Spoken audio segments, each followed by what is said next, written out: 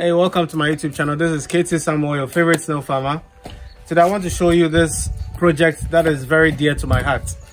This farm is owned by somebody who once owned close to 17 net houses, what you guys call the greenhouses, and he has transitioned into the trench housing, and it's a huge project, and I would take you through.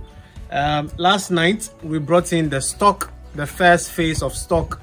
We transported them at night for a reason, because we did not want to record so much mortality from the heat. So we brought them at night. By 11 p.m. we were here, and then we will show you pictures and videos of how we stock them. We stock them in short baskets, and out of even this we recorded 4 mortality. So you can imagine doing the long basket that is usually done online. As you see, you record so much mortality, but we did the short basket so that the snails beneath will not have so much weight sitting on top of them. So this is the project. This person whose farm this is, in the beginning started with 40,000 snails stock in the previous project, and at a point he was even importing snails from other countries in West Africa. So he had close to 17 net houses, or what you refer to as greenhouses. And then he had some free ranges, and he had the pen system that was poorly constructed. And I can tell you for a fact that nothing was sold out of this farm.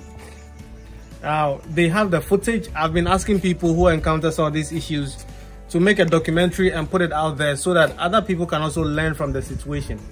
But we are here to guide this farm, this new farm. And as you can see here, we have a beautiful structure. So we will go inside so you have a look. Please do subscribe to my YouTube channel so that whatever information we give out, you would hear it in time. You get a notification on time so that you'll be one of the first few people to watch it. If you want to sell your snails or buy snails, you know, an intermediary, so that you don't get cheated by buyers or people who call themselves exporters, there's a company called Miller Trust Ghana that I think you can reach out to. I'll put their number on the screen, and you can call them. If you're a farmer, you can have them put your details in their database. And also, if you are a frequent buyer of snails, you can also reach out to them. So I'll put their number on the screen. So this farm, as you can see here, they built their net houses with the same material that is being used today with the misinformation. And I can tell you for a fact that some of the biggest net housing builders here in Ghana, some of them have been here. They helped in building the 17 net houses that used to be here, and they were part of the reason why this farm failed. So it's not like he used some substandard netting or it wasn't built well. And you can tell by the size of this farm, you can tell that the person is not poor. So the person did not use substandard materials or substandard expertise. He used the expertise that all of you are aware who aid in building this net housing here in Ghana and other parts of Africa.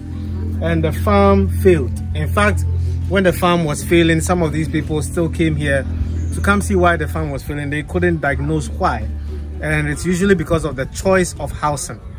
You know, when you get the housing right, it's easy for you to understand why they are even dying. If we build a trench or pen housing system and there's even mortality, we can investigate why there's that mortality, you see. But when you're using this net housing and anything is going wrong, you're never going to know. Just like so many other farmers who have called me about the issues with this net housing, when they are losing their snails, they do not know. There's zero accountability, zero accountability. So you just have hopes that you still have snail in your farm until 2 years time you decide you want to check how much or how many snails you have, and then you realize you have almost nothing. And this is not me saying it, it's so many people have experienced it. And there's a lady even here who has put out her story on YouTube. You can go check it out. So as you can see, they did the trench very well so that no insects can cross the trench and climb and come inside. You can also see here that we have the wire mesh plus the mosquito net to prevent house flies from coming in, because if you followed my training, you know that houseflies cause a lot of damage.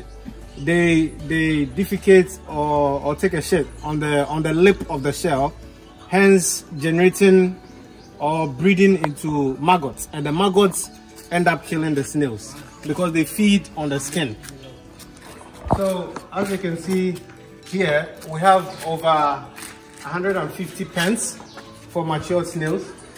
And then it's even interesting that this farm decided to make very cute pens for the hatchlings, so that they know that if the hatchling gets to a certain size, then they can move from that stage into the normal pen sizes. So this is how the inside looks like. Huge project, both left and right.